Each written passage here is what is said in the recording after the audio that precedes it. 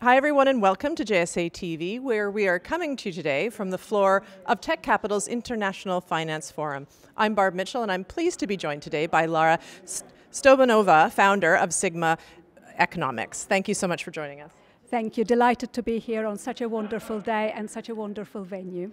It is absolutely a beautiful venue, and the day has just really gotten underway. But for our viewers who may not be familiar with your organization, would you mind telling us a little bit about it?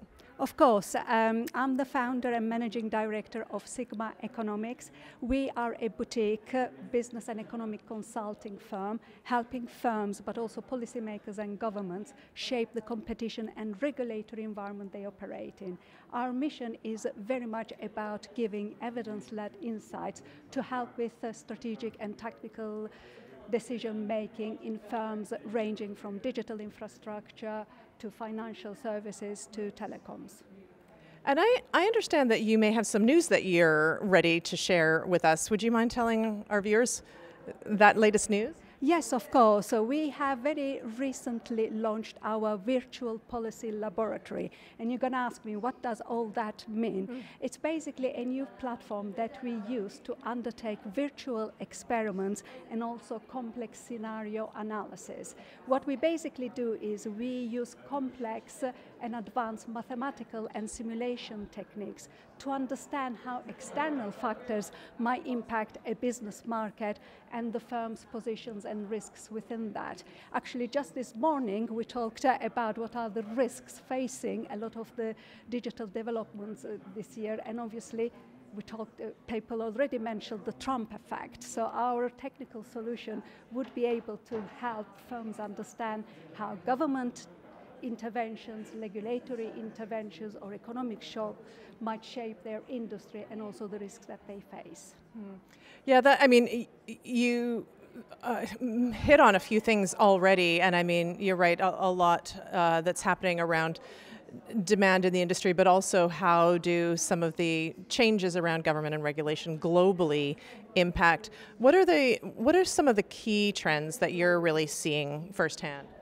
I've been working in the digital infrastructure and telecoms area for almost 20 years now, and what I can see now is that we are seeing a lot of significant and material digital developments, and what is actually very different now is that these technological developments are happening at a much faster rate. We have already talked this morning about AI and its transformative power that will underscore a lot of sectors from health to automotive to financial services.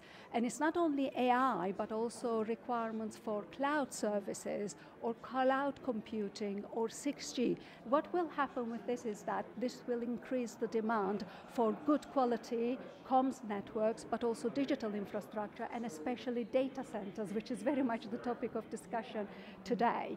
And data centers provide a great opportunity for growth, which is kind of very important for the UK, but also for a lot of other global countries.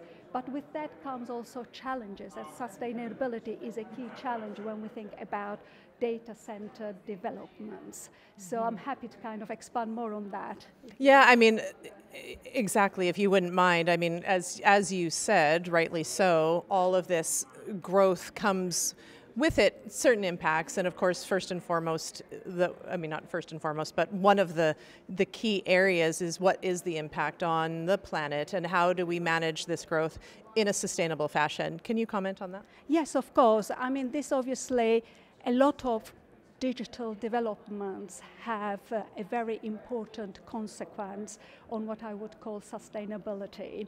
And if we take, for example, data centers as an example, because they are kind of talked about a lot, is we know that they have environmental consequences, both at the stage of construction, but also operation. For example, we know that they can be quite energy and also water hungry. And obviously, when it comes to powering up a data center, there is going to be a lot of competition in the future in terms of data center development versus other technical developments, for example, electric vehicles, for example, cloud computing. So the question is, in such a competing environment, do we have enough energy? Do we have enough sustainable resources? And how can we make sure that all infrastructure development happens in a sustainable manner? Given I'm a regulatory person by background, we have a saying in the regulatory sectors of having safety by design, and what I would like to perhaps see is sustainability by design being adopted when we do digital infrastructure developments, being data centers or something else. Very wise words, thank you. Again, thank you, Lara, very much for taking time out of this very packed agenda and very busy day here with Tech Capital to come and join us to say a few words. Thank you very much for having me, and looking forward for the rest of the day as well. Thank you. And thank you to our viewers for tuning in to JSA TV, where we will continue to come to you today from the floor of Tech Capital's International Finance Forum. Until next time.